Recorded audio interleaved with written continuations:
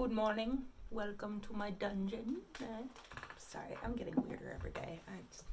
I don't know. I'm turned off my computer monitor today. We'll see if that helps with the whole cyborg situation here, but we'll see. It's been beautiful weather lately. I've been really excited about that. Our family went for a bike ride yesterday, and the day before that we went and kind of ran around the park for a little bit, which was really nice. I had to laugh this morning though because I saw a meme on Facebook. It was two pictures side by side. And the first picture said, everybody normally, and it had everybody just like hunkered down over their phones and their video game consoles and their TVs and their laptops and whatever. And then it's like everybody during the COVID stay-at-home order, and it's like everybody walking in the park and riding their bikes and like waving hey to neighbors, and it made me laugh because it's true. My family has never made such an effort to like go out and just do something every day, and it doesn't matter what. I mean, like go for a quick walk or go for a quick bike ride or just something to get out of the house. And since we were told that we should stay in our house, so I don't know what broken part of the human brain that is, but there it is. It's probably the same part that tells us as kids that we want to do all of the things that our parents tell us not to do. But anyway, it's been beautiful. It's supposed to be a little bit colder today, but hopefully you could at least go outside and enjoy the sun. For today's fact of the day, I wanted to talk to you about one of my very favorite historical figures, Mithridates. I'm sure you've noticed at this point, I've kind of selfishly just been pursuing my own interests in these videos.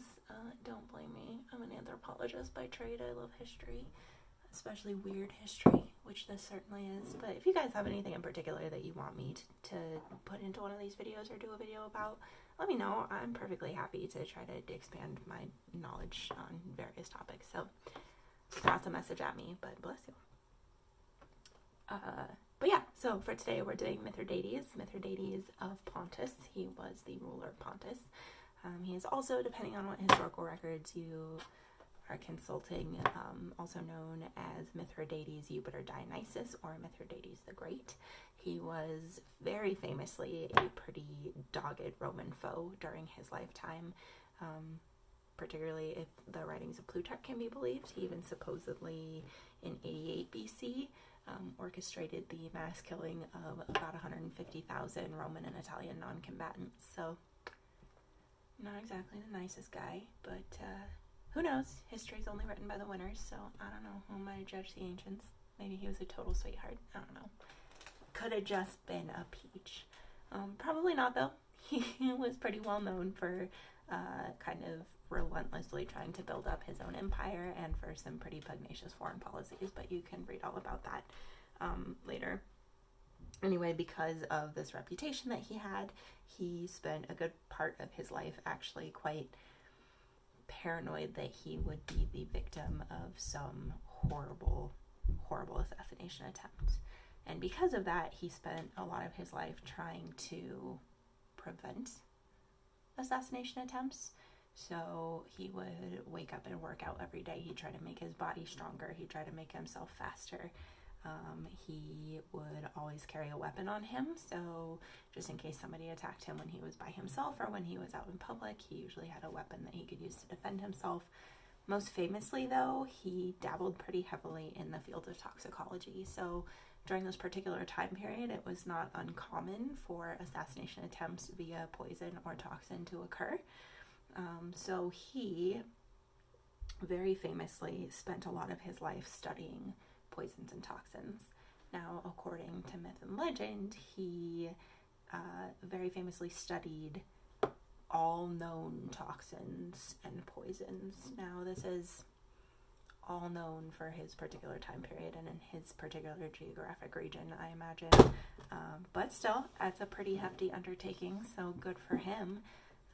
He also supposedly would run experiments on prisoners to see how different toxins and poisons affected the body. So, I mean, maybe some suspicious experimentations going on there, but that's just me. Certainly not anything the FDA would currently approve of, let's just say that. But again, who am I to judge the ancients?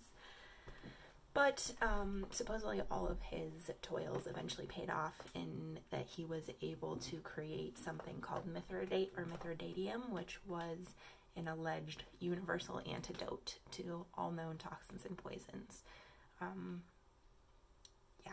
So he allegedly had this amalgamation of like 50 different additives that he would grind up into powder, would mix with honey, and would form them into these little like almond-sized pill capsules almost, and he would just take one every day like we would take a multivitamin. Some people have suggested that included in these pills were small doses of arsenic and various other venoms. His hope was that in taking these, he would eventually train his body to build up a natural immunity against it. And he bragged pretty heavily about this during his time. He even supposedly, in a very public display, ingested a fatal dose of poison in order to show the public that his antidote worked. But nobody knows if that event actually happened and if the thing that he ingested was actually poison. There's a very good chance that this universal antidote, in fact, did not exist. I think it was probably all just a ploy, mostly because if you're able to convince your enemies that there's no point in trying to assassinate you via poison, they're probably just not going to try to assassinate you via poison. So there's that. But all of these great shows that he'd put on to show people how effective it was, and all of the bragging that he did about it, made it very clear that it was something he wanted other people to know about. When realistically, as somebody who was very well known for poisoning his own enemies, if it was a real thing, he probably would have wanted to keep it secret lest it be stolen and his upper hand on those enemies be demolished. So there's that. But there are definitely some other discrepancies in the whole legend. He was pretty well renowned for being a very heavy drinker. He claimed that he could outdrink anybody in his kingdom. He would often participate in heavy eating contests because as humans, we, even back then, entertained ourselves by just engorging ourselves with food. Good job, humanity. We're classy. My guess is that if he ate venom and toxin and poison every single day, and you coupled that with very heavy drinking and, gluttonous eating, that it would probably take a pretty hefty toll on the body. And believe it or not, this dude lived to the ripe old age of 71, which for us is like fairly on par, but for the ancients was old. Like, he was an old dude. I don't think he probably would have made it that far if he was eating poison every day. But that's just me. Also, historians, archaeologists have never actually found any proof that this elixir existed, despite lots and lots of effort to do so. Nobody's ever found the recipe for it. Nobody's ever found jars containing it. Nobody's ever found any of the tablets. I mean, nothing. There's just nothing there. Just the story. So chances are it wasn't true, but he was very famous for supposedly having this antidote, which is kind of cool. I mean, he had a bit of an ego, and let's put it this way, he never actually was assassinated via poison, so maybe his ploy worked all along. I don't know. He's a smart guy, and I'm sure that there did exist some known antidotes to certain toxins, venoms, poisons, and no doubt if they did exist, he probably took them because he was paranoid. And because he was smart and he did so much research and he did so much in the field of toxicology, there's a good point he may have even invented some of his own or discovered some of his own. But the idea of a universal panacea is just kind of, so, yeah. Crazy dude. Really good book out there. I don't know if I said this at the beginning. If I'm being redundant, I'm sorry. But there's a really good book out there by somebody named Adrian. It's either Mayer or Meyer. I can't remember. And because my computer is off, I can't Google it for you. But the small reflection you see is my phone screen recording.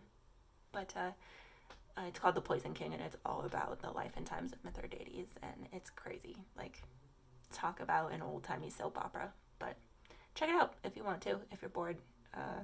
Also, if you haven't watched the new docuseries, The Tiger King, you should probably check that out, because it has nothing to do with Mithridates, but everything to do with needing things to do late at night while locked up. Check out The Tiger King. It is messed up.